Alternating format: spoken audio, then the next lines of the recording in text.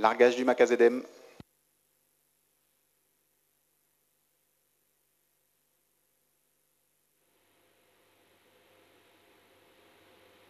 À tous de DDO, attention pour la séquence d'allumage lanceur. Top. Largage du MAVKM. Allumage triétage, à tous de DDO. Attention pour le décompte final. 10, 9, 8, 7, 6, 5, 4, 3, 2, 1. Top. Et décollage.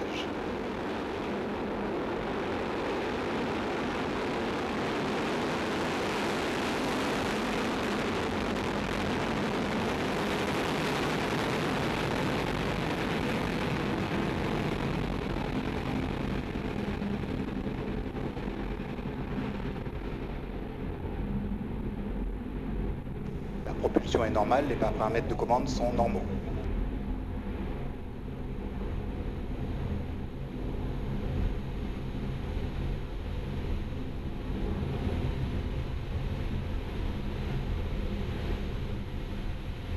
Well, spectacular. We're off. We're hauling ourselves against the gravity of the Earth. All 336 tons, the equivalent of 22 buses. He's telling us that everything is normal on board. We're heading north. We'll be heading out over the Atlantic, and we are burning 5 engines. 4 on the boosters and 1 on the core stage. But it's the boosters that are doing all the work right now. They're providing 80% of our thrust, and their job is to get us away from the Earth, because of course gravity makes us stick to our planet, stops us flying off into space, but it also makes it very hard for us to leave. These are spectacular pictures we're getting here, Philippe. How are you feeling? Yes, indeed, this is very, very spectacular. Well, of course, this is a big relief because we're off the ground, and it means that all the preparation work is over.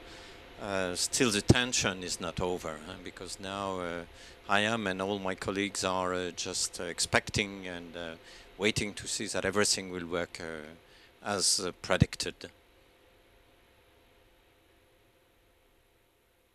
We should get lucky and see the separation of the boosters. There we go. We can see them falling away, those 4 dots. Isn't that beautiful? Sight. There they are, falling back down to Earth.